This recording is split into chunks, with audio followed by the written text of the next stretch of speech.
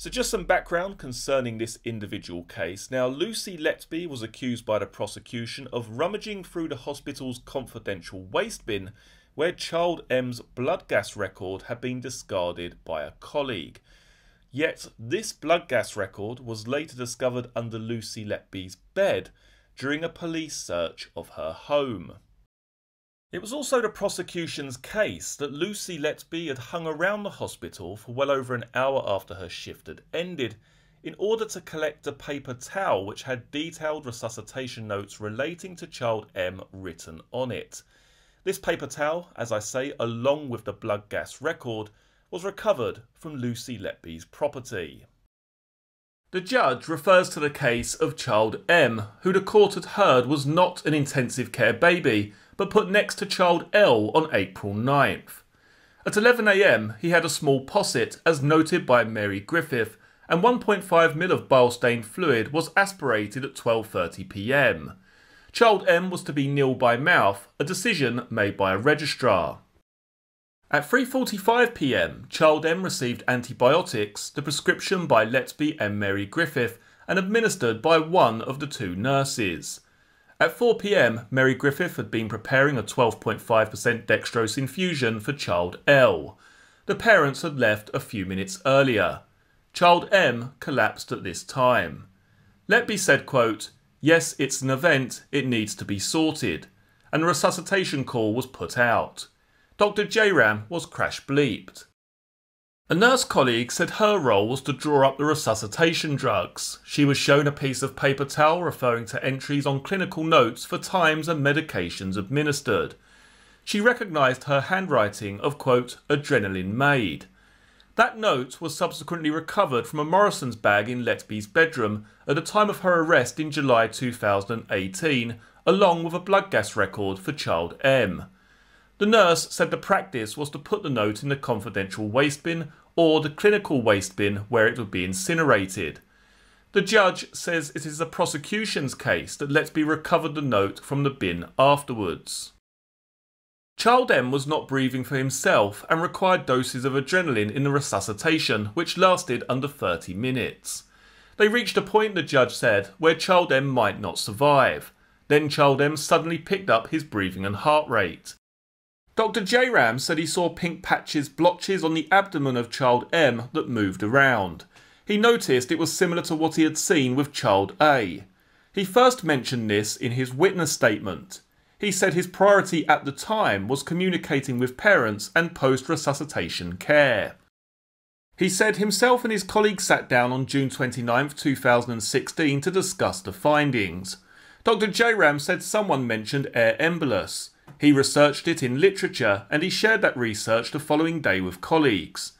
In cross-examination, he said he had not appreciated the clinical significance of the skin discoloration at the time.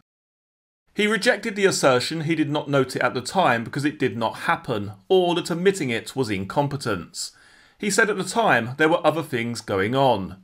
He agreed that after child D had died, Dr. Stephen Brewery had carried out an informal review of events at that time, and that Letby was associated with those events. In police interview, Letby denied doing anything to harm child M. She did not know why child M desaturated. She said she had been drawing up medications at the time of the collapse. She thought she had taken the paper towel home inadvertently, not emptying her pockets. She said the paper towel might have been put to one side.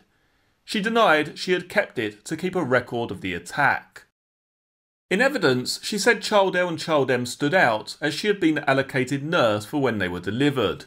Child M was not in an allocated space on the nursery, she recalled, and maybe things would have been different if he had been in an allocated space. She did not recall seeing any discoloration, did not recall having any description of skin discoloration being mentioned to her, and any discoloration would have been difficult for her to see. Letby said her taking home the notes was an error and denied taking them from the confidential waste bin. She added she cared for the twins on subsequent days quite frequently, during which time there were no adverse incidents. Paediatric neuroradiologist Dr. Stiveros provided agreed evidence in which he said child M had shown signs of brain damage likely caused by the collapse on April 9, 2016. Professor Owen Arthurs viewed radiographic images for child M and said they could not support or refute an air embolus. Dr. Evans concluded there were no concerns for child M prior to the collapse, save for one bilous aspirate for which he was put nil by mouth. He did not believe that caused the collapse, as child M's stomach was empty. He believed a noxious substance or air was administered to child M's circulation, i.e. intravenously, and could not explain a natural cause for child M's rapid recovery, ruling out infection. He said, taking into account Dr. J. Ram's description of the skin discoloration, the cause for child M's collapse was an air embolus. In cross-examination, he accepted there was no empirical research for how air dissipated in the body following a collapse and based it on physiology that cardiac massage would dissipate it. He said if the air goes around the abdominal area, it would result in skin discoloration, and if it heads towards the brain, it can cause neurological damage. He said very little air is required to cause collapse. Dr. Sandy Bowen said child M had no markers of infection. She had to find some way to explain how a baby previously well suddenly collapsed and had prolonged resuscitation for which he almost didn't make it, then recovered rapidly. She said the skin discoloration seen by Dr. J. Ram was compatible with air embolus. She said the actual volume to cause a baby to collapse and die is unknown. She said if it was a small volume, it would take some minutes to get to child M in this case, as he was on a slow infusion. In cross-examination, Dr. Bowen accepted most babies die in the case of air embolus, but it was not inevitable. She could not think of an alternative medical cause from her differential diagnosis. She said the type of cardiac arrest suffered by child M was incredibly unusual.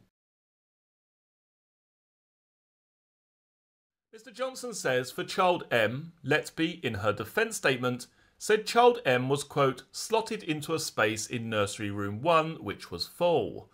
Child M was apneic and it was not known if he had had a desaturation. A crash call was put out and child M was turned around in the incubator by a nursing colleague to get him onto a monitor. Letby added she did not notice any skin colour changes in child M at the time. Letby said in her statement she had written up notes on child M's resuscitation on a paper towel, which ended up in her pocket and were taken home with her. Letby tells the court it would have been used to write up nursing notes. Letby says child L and child M stood out in her mind at the time, as they were the first twins delivered where she was the allocated nurse. Letby agrees child M was not an intensive care baby and had been doing well. Asked if staffing levels were a contributory factor in child M's collapse, Letby replies that the unit was very stretched during the April 9th shift. Asked to clarify by Mr. Johnson, she says it was a potential factor. Letby tells the court child M had been in a corner unit in a full nursery, and as nursing and medical staff were very stretched that day, staffing was not at a great level. Letby says she does not know what caused child M's collapse, so rules out a mistake by staff. She says it is hard to say if staff competencies were a factor in the collapse. Mr. Johnson says Dr. Ravi J. Ram observed skin colour changes in child M at the time of the collapse. He says, quote, because child M was darker skinned, it was more obvious.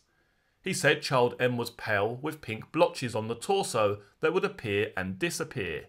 He said he noted the most obvious patches on the abdomen. Quote, I noted them when I got there at the start of the resuscitation.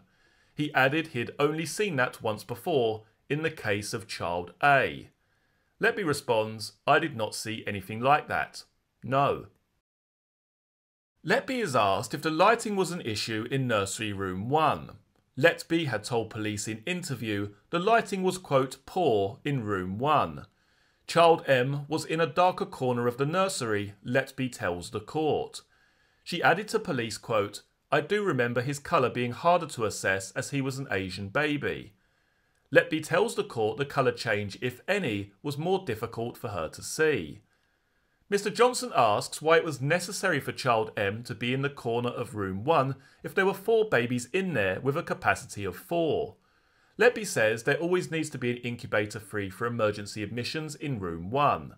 There were 4 babies in nursery room 2, 3 in nursery 3 and 4 in nursery 4.